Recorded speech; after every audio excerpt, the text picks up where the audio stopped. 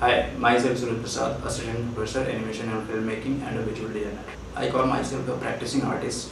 The reason I'm not calling myself an artist is being an artist is like very big responsibility and very big thing. I don't think like I am anywhere near to that, but I'm practicing art from like 2007, so it's been like 15 to 16 years into the art. I see things moving, either it's like object or a human being or like any species. As a human being, whatever we are doing, we are creating a huge impact on like earth and beyond the earth also.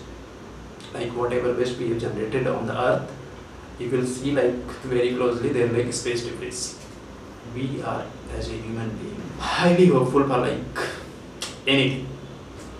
So whatever that anything we are hoping and we are experimenting for that, we are creating the best, and whatever best that we are creating, that is like nothing. A creative, there are like a lot of sustainable things. Sustainable designs are happening, sustainable arts are happening, sustainable products are happening now. So these things we are thinking right now because we have created the best. So I thought of like let's come up with like some idea that can create the art. And is there like any possibility that I can utilize those objects into the art?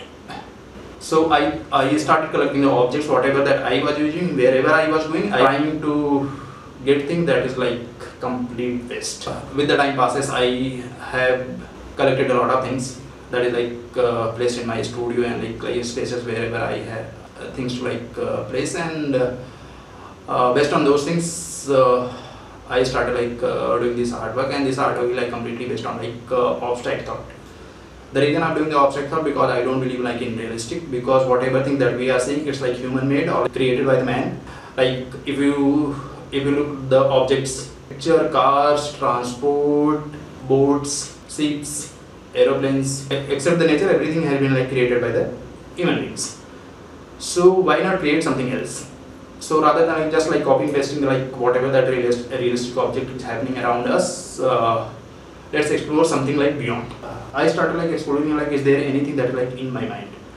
I try to observe things, but when I am like starting my artwork, I don't see things. I don't follow the like references. I don't follow like anything. I just follow the flow of my mind. How those things are like coming into my hand, and whatever thing that is like coming in front of me on the like space, that is new things for me. So with those objects I try to like balance things, whatever like technical things that I know, I try to like implement those things. They're like aesthetics to art that